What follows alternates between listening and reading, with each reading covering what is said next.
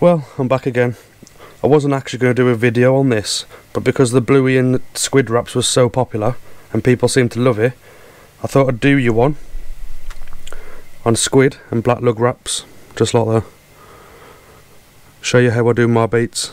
These are deadly cod baits. So I'll get the other bits in the camera now and start wrapping some bait and show you what I do. Got Hooker's squid, like I used last time. It is actually really good quality bait. I've never had an issue with it, like I said in my last video. And something new, I brought a pump from a bloke called Dave, I think his name was, DS Bait Pumps. I've never pumped lug ever in my life. I went out earlier today and I managed to pump worms, and I come back with 37 worms. I'll show you them now. There's a mixture of black lug and yellowtails. So what I've decided to do, rather than wrap and freeze down the lug tonight, I'm going to pre-prepare the baits with squid and black lug, then freeze it down. It's ready to go when I hit the beach on that next session. So I'll show you now how I would do my black lug and squid wraps. You get your bait, you can have the head on or head off, it is totally your choice. What I'll do is fold the squid head back down the bait, so you got that. I'll hold it in my hand, hopefully you can see this, like that. I get my lug, I lay them across the top of the squid, just like this. Tell you what, I'll do this one quite chunky, as I did in my last video. Some of the messages I had about the size of the baits, people were saying you're fishing for sharks, mate, and that sort of stuff. Honestly though, it does work for cod. It's scent you want in it. You're fishing in churned up coloured water, and the more scent that's in that water the better. Right, as you can see here, I'm laying them across the squid, like this. It is fiddly, this is, but yeah, you lay them across like that. Don't squeeze it hard, because you struggle to hold them. If you squeeze it hard, look, they all pop out of place. So try and hold it as gently as possible. Get it all in line, and let gravity dangle them down just like that. I'll try my new bait elastic thing. This is an Nova bait elastic holder. I've never used one. We'll give it a test now. Right, get them dangling down. Get your elastic. This elastic binder is meant to be pre-tensioned, so I'm not touching the elastic, just the binder. I'm going around it. I get about halfway, look, and now get about halfway and I flip the bait round that way. I hold the elastic with my thumb and I go back the other way. I like to wrap away from myself. I actually don't think this pre-tensions the elastic enough. I like it a bit tighter, so I'll just hold it in my finger and thumb there. As you can see, go around the bait like this. You can see now I've got worms dangling off the end of the squid. What I'll do is fold these back up the bait and go around those as well. I'm hoping you got a good view there. It's quite difficult to get the angle on this in the video. I'm pretty sure you're getting the idea of what I'm doing. Back up the bait. And these are fresh black lug and yellowtail lug. I have already prepared quite a few baits, but I've never done this before, so hopefully it works out. I'll take the head off this squid, and there you go. This elastic's a little bit thick for my liking, but it's what comes in the pack. You get 3 elastics. But there's the bait, done. I'll show you another one down here. Just like that, look. These are deadly cod baits. Look, absolutely deadly. I won't use any Seagull on these. They go out as they are. They don't need it. Well, to be honest, I don't know how good the Solent Seagull is. I'm going to try and fish this season now, through this winter without it. See if my catch rate drops or see if it's any different. So yeah, that's the baits. I'm not going to sit here wrapping another one, because you've seen how I've done it. But you can see there, look.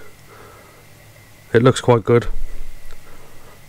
Baits this big, you can cut in half and use them a bit smaller if you wanted to. So I'll do what I did last time now. Get them all in this bag. I'll add a bit of this juice that's in here, which is off the black lug, the blood and stuff. and get them back in this bag like last time. Right, another one. Do this one quickly. If you want to keep the squid head on, elasticate it a little bit first before you bring the lug in, because it is all quite slippy and difficult to hold everything. Don't go crazy on it, just a bit, just to hold it in place. Just like that. Then I'll get the bait like this, and I'll lay the lug on top, basically like that. Oh, that's one tip I've got for you.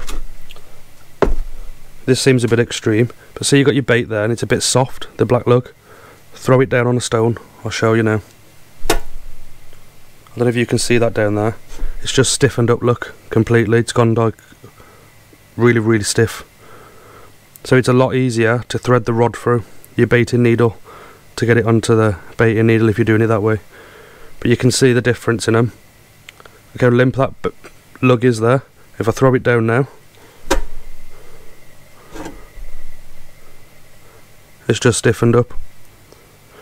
So there's another tip for you. So you got them. They're amazing black lug. They're a bit small, but you can just double them up or use 3 or 4.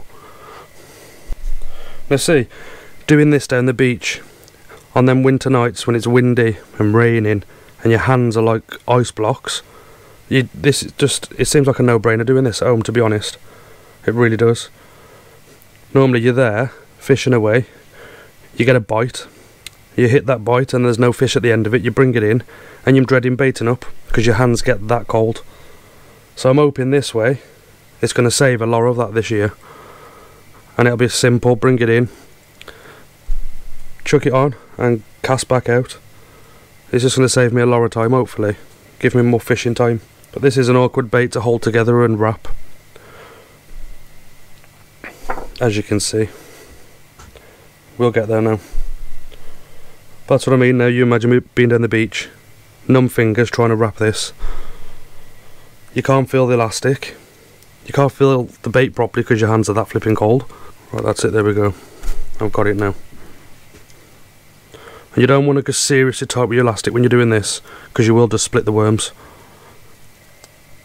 The elastic's there just to help hold it on. I do go heavy on my elastic, which I said in my last video. Some people say you shouldn't, but I can't see elastic pulling the fish off. It just makes sure your bait stays on and keeps it together. And especially in the warmer time of the year, you get a lot of crabs, and the elastic does stop them picking the bait so quick. Like the dangly bits at the end, I'm just going to fold them back. Any cod anglers out there watching this, I love these baits. And the amount of juice dripping out of it is just perfect. If the conditions was right now, I wouldn't be on the camera doing this, I'd be out there fishing. But the wind stopped, the sea's gone flat calm, the water's going clear, so it's not really the best conditions right now. Not round here anyway. And the tides are big as well. We've got the spring tides of the month. Right, there you go. Another nice big cod bait. It's juicy as well. Look at the state of my hands. But yeah, these baits, you could even portion these, you could cut these in half and it'll still be a nice bait. So it's potentially what I might do. If I start hitting into the cod, I'll just chop them in half and use half of it. So yeah, well, I hope you enjoyed this video. I hope you picked up a few tips, and I hope it helps you catch more fish on the beach. If you prepare your baits at home, let me know in the comments below. Let me know what baits you do prepare, and let me know if it's helped you out. It's new to me, I've never done this at home before. It's going to be interesting. I can see being an amazing idea, getting all this prepped at home, and there's just no hassle then down the beach. But let me know in the comments what you think. Do you think it's a good idea? Do you personally think it's a bad idea? If you do, let me know why you think it's bad. It'll be good to know. We're all here to help each other out. So that's it. Hopefully you enjoyed the video. If you can, give the video a like, subscribe to the channel, and I'll see you in the next one.